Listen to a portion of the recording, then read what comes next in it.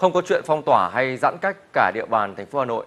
Đây là khẳng định của ông Nguyễn Khắc Hiền, Giám đốc Sở Y tế, Phó Trưởng Ban Chỉ đạo phòng chống dịch Covid-19 thành phố Hà Nội trong cuộc trả lời phỏng vấn phóng viên VTC1 vào chiều nay. Thưa quý vị và các bạn, trước rất nhiều những cái thông tin băn khoăn về việc là Hà Nội có kế hoạch về việc giãn cách hay phong tỏa hay không. Ngay sau cuộc họp của Ủy ban chiều ngày hôm nay, chúng tôi đã có cuộc trò chuyện với ông Nguyễn Khắc Hiền, Giám đốc Sở Y tế Hà Nội.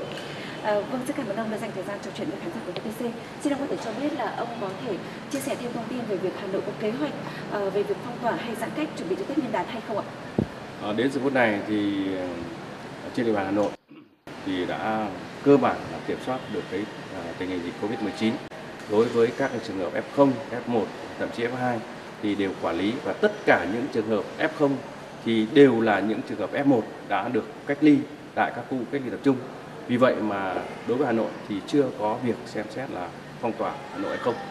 Chắc chắn hiện nay thì chỉ có từng địa phương, từng nơi có những ổ dịch đó thì các địa phương sẽ xem xét cụ thể ở các khu vực đó. Cho đến thời điểm này thì đã có 6 tỉnh thành trên cả nước đưa ra những nguyên tắc cho người từ vùng dịch trở về. Vậy thì đối với thủ đô, để người dân có thể ăn Tết hoặc từ vùng dịch trở về ăn Tết thì chúng ta có đưa ra những nguyên tắc như thế nào không thưa ông? Hiện nay thì đối với Hà Nội thì tất cả những trường hợp mà đi từ vùng dịch về thì đã triển khai việc yêu cầu là những người mà ở từ vùng về thì phải thực hiện cách ly tại nhà, và hiện nay Hà Nội đã tiến hành rà soát tất cả những trường hợp đi từ khu dịch về từ Chí Linh, Hải Dương theo khuyến cáo của Bộ Y tế là từ ngày 1 tháng 1 năm 2021 và từ Vân Đồn ngày 5 tháng 1 năm 2021. Thì hiện nay chúng tôi đã rà soát được gần 18.000 người đã đi từ khu vực về và đã tiến hành xét nghiệm.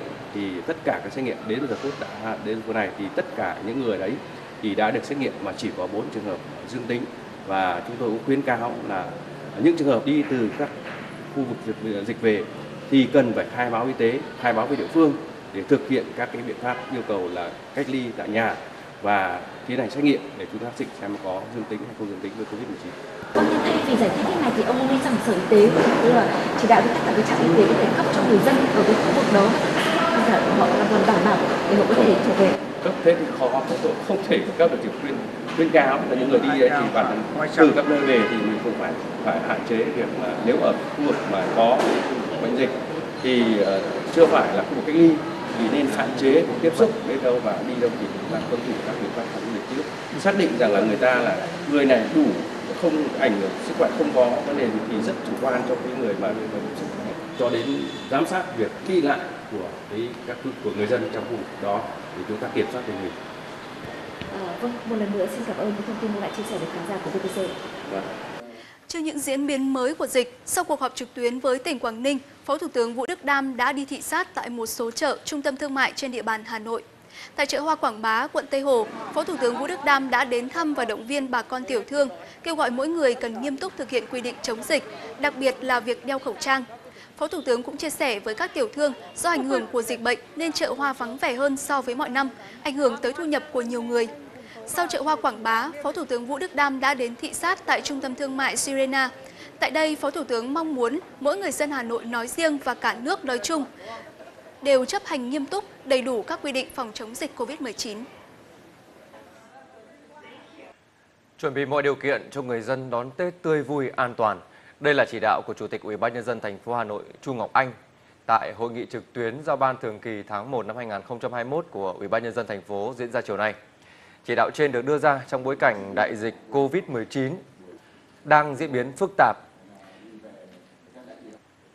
Tháng 2 có Tết Nguyên đán Tân Sửu, vì vậy mà thành phố tập trung vào những nội dung chủ yếu như là thực hiện nghiêm các biện pháp phòng chống dịch Covid-19, khẩn trương truy vết, khoanh vùng, lấy mẫu xét nghiệm và áp dụng biện pháp cách ly y tế, nhanh chóng khống chế dịch bệnh để đảm bảo cho người dân đón Tết an toàn, vui tươi, đồng thời triển khai các nhiệm vụ kinh tế xã hội năm 2021 được thuận lợi. Cùng ngày, Chủ tịch Ủy ban nhân dân thành phố Hà Nội Chu Ngọc Anh đã ký chỉ thị về thực hiện quyết liệt các biện pháp phòng chống dịch Covid-19 trong tình hình mới. Chỉ thị khuyến cáo người dân chỉ ra khỏi nhà khi cần thiết và hạn chế di chuyển trong dịp Tết Nguyên đán Tân Sửu 2021. Trong trường hợp mọi người đi ra ngoài, bắt buộc thực hiện các biện pháp phòng dịch như là đeo khẩu trang, không tập trung đông người tại nơi công cộng, giữ khoảng cách tối thiểu 1 mét khi tiếp xúc, thường xuyên rửa tay bằng xà phòng hoặc dung dịch sát khuẩn.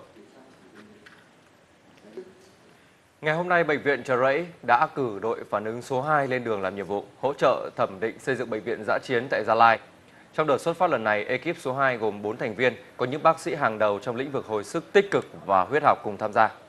Đây cũng chính là các bác sĩ đã tham gia hỗ trợ chống dịch tại Đà Nẵng, Quảng Nam, Bình Thuận. Do đó, kinh nghiệm và chuyên môn sẽ là lợi thế. Phó Chủ tịch Ủy ban nhân dân thành phố Hồ Chí Minh Võ Văn Hoan hy vọng là các bác sĩ sẽ góp phần cùng với lực lượng tại chỗ đẩy lùi dịch bệnh.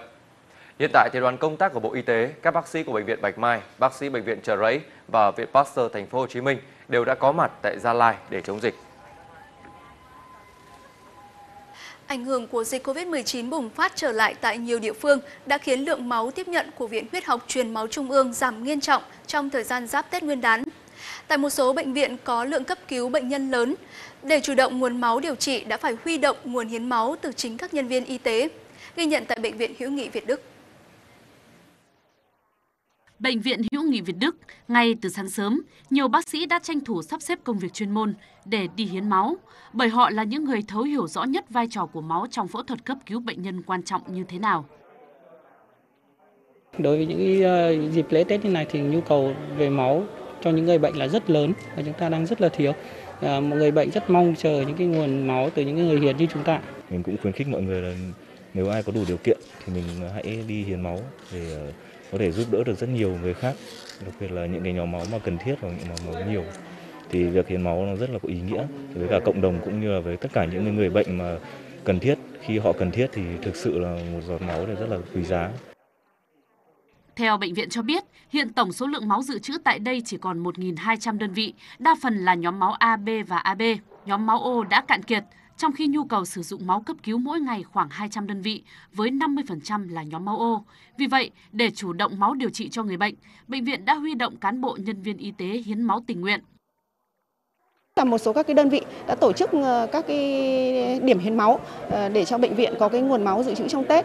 Tuy nhiên là khi mà có dịch Covid thì là tất cả các nơi đó đã dừng lại rồi. Thế cho nên là hiện tại cái cơ số mà chúng tôi dự trữ máu cho Tết là gần như là không đảm bảo. Là hiện tại cái nhóm máu O của trung tâm thì là gần như là cạn kiệt rồi. Chúng tôi chỉ còn khoảng gần 100 đơn vị máu. Như vậy là chỉ sử dụng được trong 2 ngày là hết.